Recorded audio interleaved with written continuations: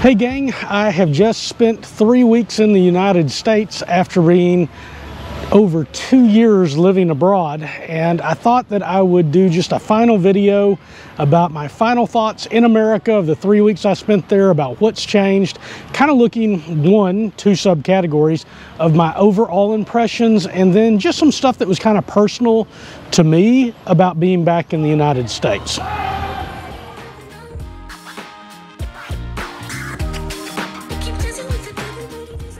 So starting with the overall impressions, and the first little part of this is just very subtle. I honestly would not have noticed these if I had been living in the United States, or at least I don't think I would have if I'd been living there for the last 2 years. But being gone and now coming back, I did notice these very, very subtle changes.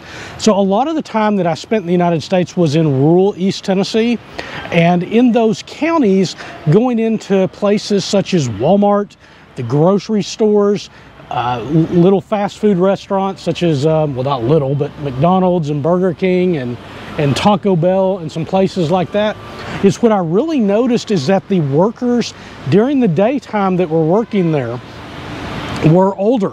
These people were in their 60s, even in their 70s, should be on Social Security, should be retired, and there weren't a lot. I'd say less than 20% of the workforce in these places were actually under 50 years old. So that was something very different from when I was in the United States before. And the only thing I can attribute this to is that the cost of living and inflation has gone up so much that these people aren't able to live on their fixed incomes and are needing jobs. And that was kind of another very subtle thing that I noticed, was that all of these places, every place that I went to of these low-skilled entry-level type jobs in America, were hiring. They were not only hiring, they were paying twice the wages that they were when I left. So in this rural area of East Tennessee, really pretty much employers in those categories paid minimum wage, federal minimum wage, or just slightly above it when I left.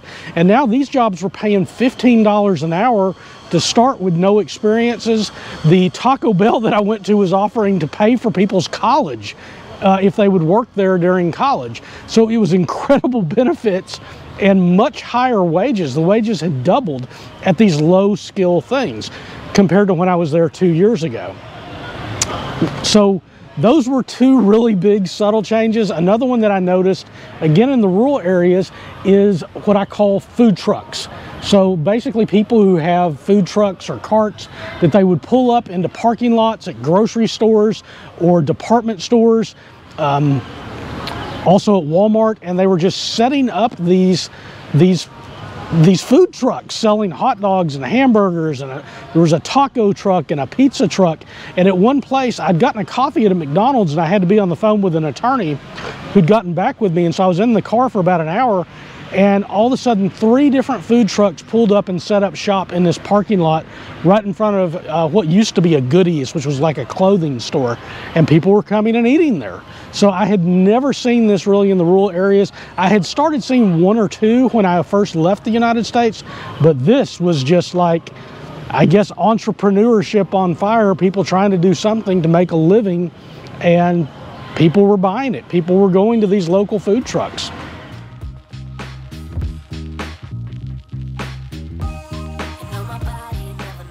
The second biggest overall impression I had, and I've talked about this in another video where I talk about culture shocks, is the cost of living and inflation that has gone up in the United States. Prices in many cases had doubled in many areas. When I left, things that had kind of stabilized were dairy products, cheeses, milks, things like that at the grocery store, but everything else was up across the board, at least 30%, in a lot of cases just doubled. A cup of coffee at a local store, which would have been $1 when I left, is now $1.99. So the prices have just really, really gone up. I'm not going to go into the inflation too much in this video, other than to point it out because I talked about it in another video and it probably deserves a video all unto itself.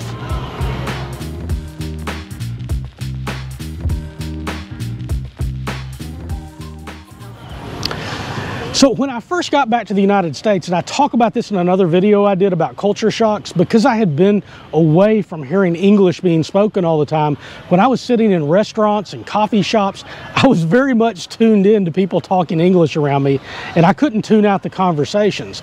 And so in those conversations, as well as some anecdotal conversations that I just had with people that I've met, there was this sense of, I almost want to call it depression or hopelessness.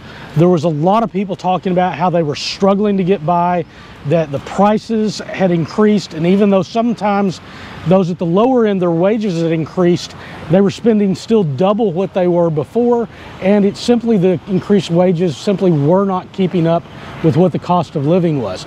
This was even exacerbated more in the middle class and the working class. I talked to some attorneys who were solo practitioners that I had worked with, that I had to take care of when I was back, and many of them were having to cut back on staff because jobs that they were paying before, again, these are in remote areas, these people could go and work at McDonald's and make as much as they had for these skills that they had been paying before, and those would have benefits. So they've had to up their game tremendously, paying basically now for employees what they would have paid in a metropolitan area before.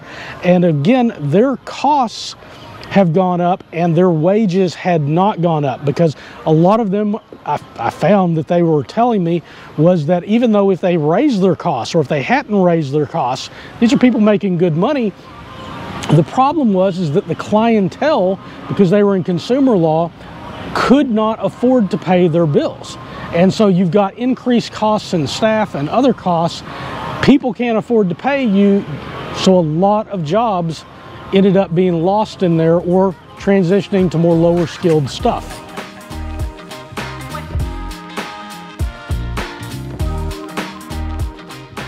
One other overall impression that I had with the United States going back was, before, when I would leave the country and tell people about it, people were kind of like, okay, that's interesting. But when they found out I was moving or leaving the United States permanently, people were like, have you lost your mind? You know, you're crazy. Nobody could understand that. I did a whole video at one point on that, about how nobody understands. But this time when I was talking, people would ask me, I was, getting ready to go to another country. I've been living in the Philippines and in Serbia and Albania, Thailand. This time when I would bring that up and people would hear about it, I started getting all kinds of questions.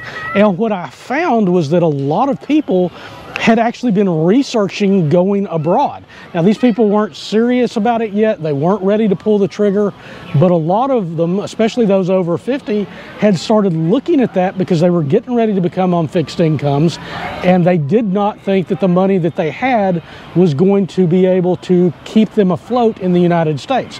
So a lot of them had started looking at Latin America and other places like that, and I just found it so different than before. And this wasn't one or two conversations. I probably had 6 or 7 conversations with people that were thinking about this. They'd been watching YouTube videos and stuff. So it was really amazing to me how much that's changed just in the last 2 years, of people becoming aware of geo arbitrage and being able to spend their US dollars or other foreign currencies in places that have a lower cost of living.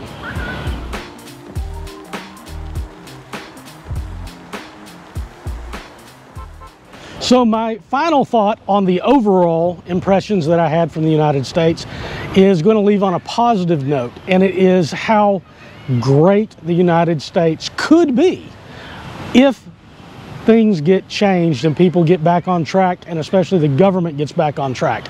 Basically, since our Civil War for 160 years, Republicans and Democrats could not screw up the United States, although they tried very hard in both parties, because we had this wonderful geography, these wonderful natural resources. We had a very large population that is very well educated, is highly skilled, and can make great workers. We have peace in the United States from any sort of foreign threat, because we've got ocean moats on either side, friendly neighbors to the north, with mountains and Great Lakes that protect us.